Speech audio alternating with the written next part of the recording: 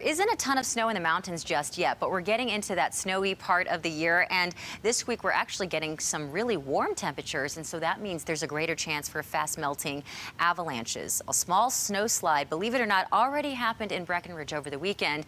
That was triggered by somebody on a snowmobile. The Colorado Avalanche Information Center has started its daily forecast. Currently the threat level is low all across the mountains.